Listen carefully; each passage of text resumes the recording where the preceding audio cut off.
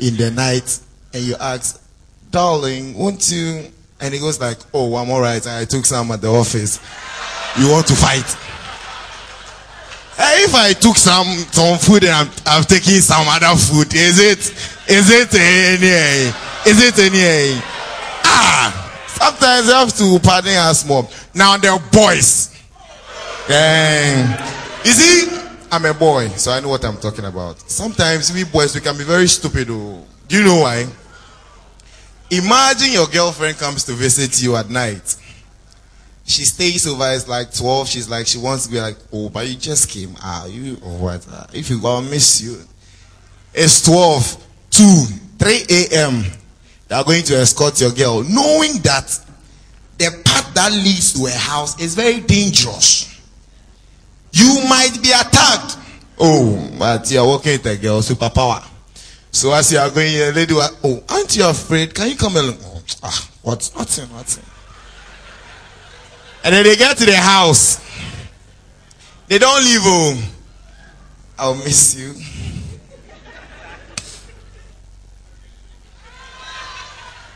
Come. Forgetting it is late. Oh. Now the lady has finally entered. They stand, look at their path. Then check this out. Oh, come in, Miss Furo. And then as you are going, you hear a sound, Miss Furo. Why?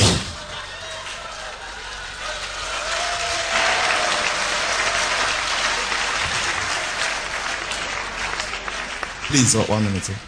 Hello? What? This is serious. Hello? Oh, okay. Please, this is an announcement from the Ghana Meteorological Services. They are saying they are on strike. So, no weather. So, just thank God. My uncle is the manager, so he happens to, he taught me some of what they do. So they have asked me to give you the weather report for the next, how long they will be in strike. So please, I need a lady volunteer to can I get one, or should I come and pick?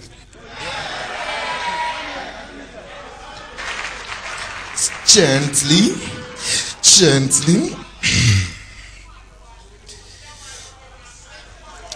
Thank you. Enyezo. All right. Good evening, ladies and gentlemen. My name is Ignatius Octavius Romanus, and this is going to be the weather forecast for the next how long the meteorological services are going to be on strike. As you can see from the map,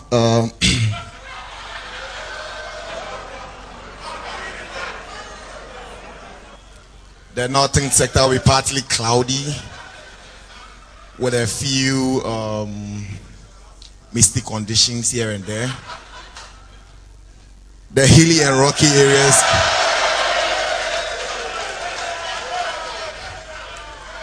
will be partly humid with a few raindrops.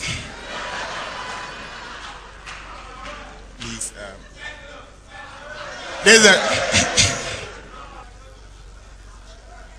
the rocky and marshy areas will be partly condemned with a few heavy bomb blasts here and there. Please, can you?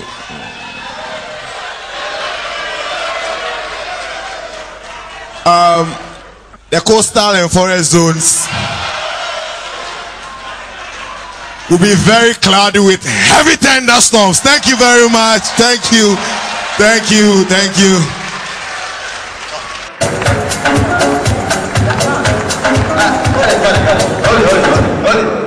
Come on. This is the Miss Ghana Beauty Pageant, the mother of all pageants in Ghana. And I'm coming in with a song. You are sitting down looking at me as if you are waiting for something to happen. Goodness me. DJ, let's do it again. I want all of us to be involved. Écoutez.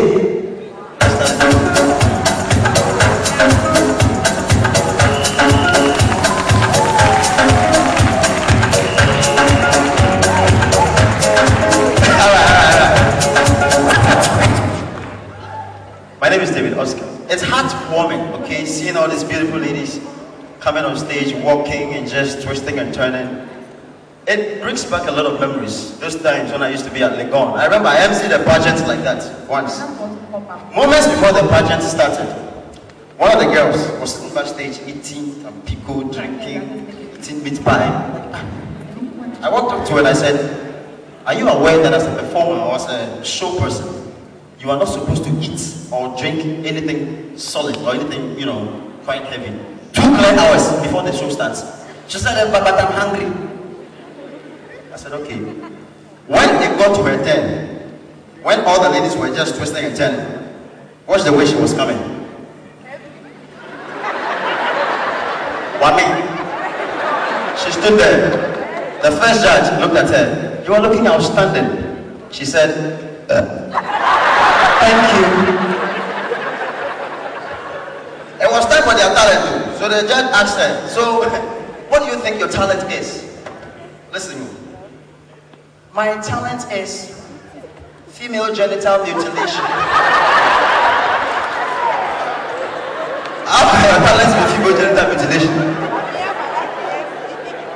I want you to do something for me. Now, Shoko, most of you don't know, we're in the same school together. When I was in class 6, she was in form 3. Did you know? Did you know? I'm happy to announce to you, ladies and gentlemen, that I progressed from class 6 and still met her sitting in form 3. I hear she's now acting movies. Now, if you are hearing me, your headmaster says that your final paper is still waiting for you. Come and write it before they will release your certificate. I beg. That's the first one. Second, now was very, very religious. I mean, I'm talking about that kind of religious girl you meet going to your classroom in the morning and you greet, oh, hi, sister, how are you? And she goes, serious, I had a crush on her. You know, I'm telling you the story. I had a crush on her. And she's that kind of person. You will propose to her and she'll go like, well, if the Lord permits. Serious. What happened? One day, she kept twisting and turning, tossing me around. And I managed to corner her under one tree on the compound. She didn't know. One of my friends I had the beat with was hiding on top of the tree. So I started, you know, you've been turning me around. I mean, come on. I want us to get to know each other, all right? I mean, she said, well, that's not a problem. I mean, only if the Lord permits. My friend shouted, I, the Lord, I permit. Now, in her mind, that was God talking. So she said, okay. I said, oh, okay. But now, after we become, you know, that close and you have given me a chance to know you, I want us to become very, very intimate, you know. You understand what I'm saying? Very intimate. She said, well, that is really not a problem, only if the Lord permits. As usual. My friend wrote, I, the Lord, I permit. And then I proceeded. Now, after we become that intimate, okay, I want us to start doing things like couples, you know, sandwiching ourselves in. You understand what I'm talking about? Now I said, well, that is even not a problem, only if the Lord permits. Now, at this time, I was expecting my friend to bail me out. Guess what? He shouted, as for this one, I, the Lord, will do it myself. When the Lord pulled out, I understood why it was the Lord on top of the tree. I noticed that most of you Ghanaian women like telenovelas. I mean, it's like an addiction, right? You are so addicted to it. It's like a medicine. If you don't get it, something will happen to you. I know there are those who like it, but there are those who are so addicted to it. If you are one of them, show by hand. Liars. All of them. They won't show. So addicted, I'm telling you. They know the telenovelas from the day it started, from the days of Acapulco Bay, all through the recent one. Recently I saw one, what? Korean soap opera. Come on.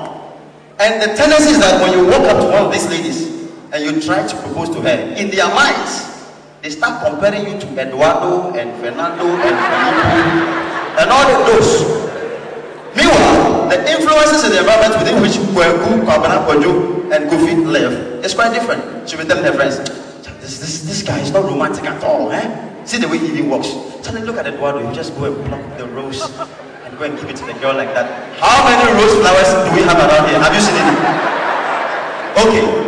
Well, you know, she's not romantic at all. You'll be telling the girls, her girlfriends. And just come in, you know.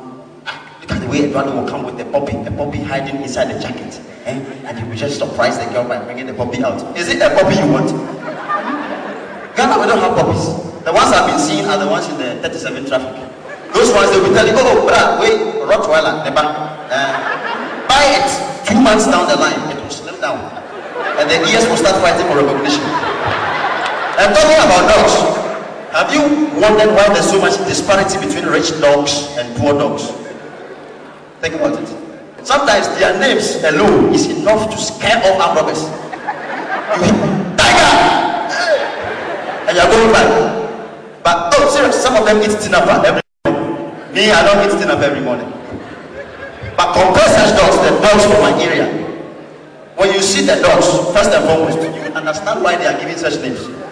Very horrific names, poverty-stricken names. You hear, Kumase Yankwo, Kwame and Daniel. The one that blew me up recently, I went to my friend's house, next door neighbor, and he called the dog. Called me. Credit crunch, brah. Now, wait. When the dog popped out, I understood why it was being called credit crunch. It was just Ghanaian and coming. And it was staggering to one side. As if it was not, it was not. It was hungry. Now,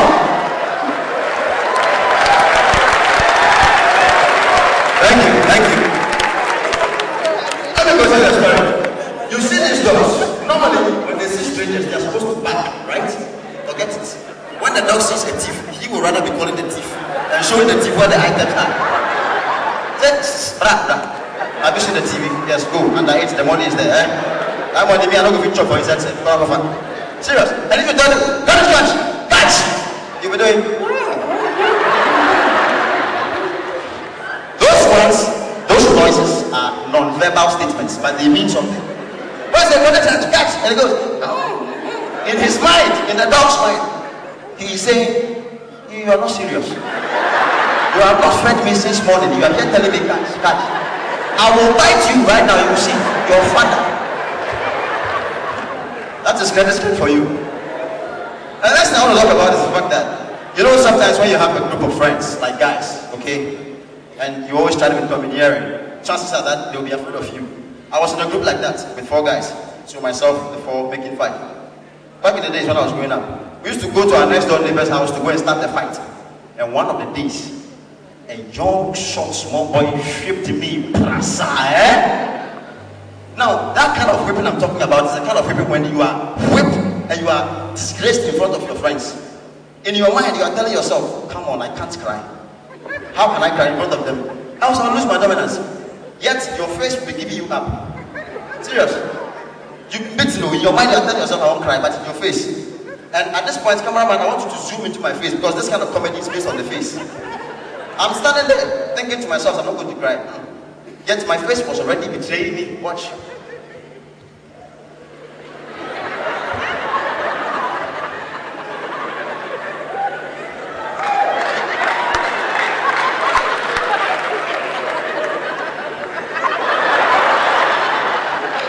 That is the kind of thing I'm talking about. The next thing I like to speak about. Have you wondered? Sometimes when I see TV adverts, Ghanaian made TV adverts, there's one that's running.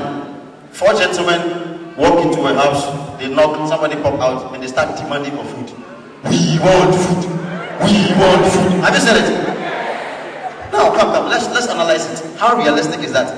How many homes can you go to? Knock, and when people pop out, you start demanding for food. I'm not saying it's impossible. It's maybe improbable, but it's not impossible. But don't come and try that thing in my house. First, if you come and you do that, they will tell you, you want food.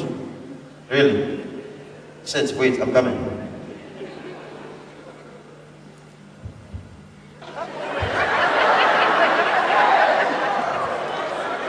Do you know what is this?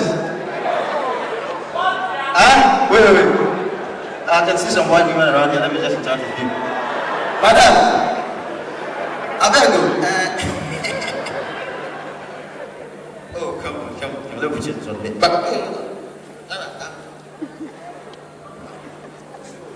I'm going to ask this lady whether she knows what I'm holding. She's like a Ghanaian foreigner. I don't know whether she's Ghanaian or she's foreign. I've heard her speaking G before, honestly. But do you know what this is? You do? Okay, for the benefit of those of you who do not know, the foreigners, I'm going to describe this thing to you. This that I'm holding here is a simple technological device invented in Africa. It's a dewormer as well as a feeding bottle. Now the only thing is that you don't feed the contents of this thing through the mouth. You feed it through somewhere else, and I'm going to show you how to do it. So are you ready?